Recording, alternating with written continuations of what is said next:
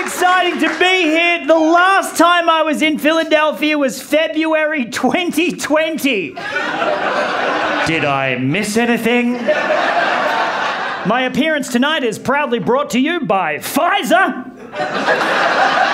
I have had not one, not two, but 3 shots of the sweet, sweet Phize juice. I'm ready to mingle, Philly. Spit in my fucking mouth.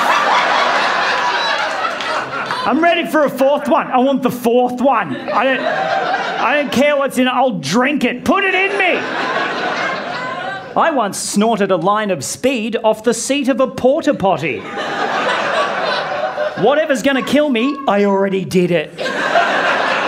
It's in here right now, slowly multiplying. Just a little shadow on an MRI. Which, incidentally, is my new single. It's just a little shadow on an MRI. It's going to kill me in my sleep. You can get that on my SoundCloud. Now, look, there's still a bit of vaccine hesitancy out there, and on some level, I understand the vaccine hesitant. I think it's good to be suspicious of potential misinformation. But there is also some misinformation amongst the vaccine hesitant, you may be surprised to learn.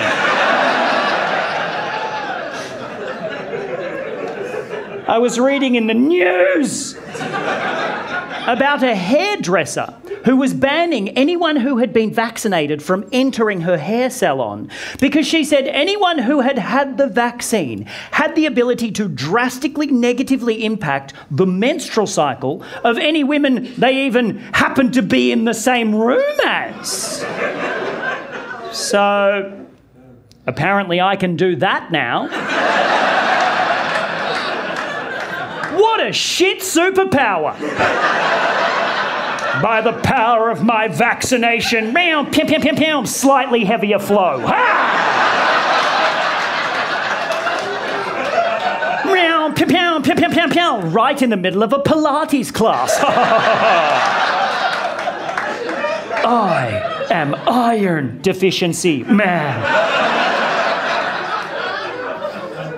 I understand if you get the vaccine, it messes with your cycle. I had a lot of friends who had weird periods for a couple of months after getting the vax, but just by mere proximity to those who have been vaccinated, that is some powerful stuff. That's like you shitting your pants because I had Wendy's 3 days ago.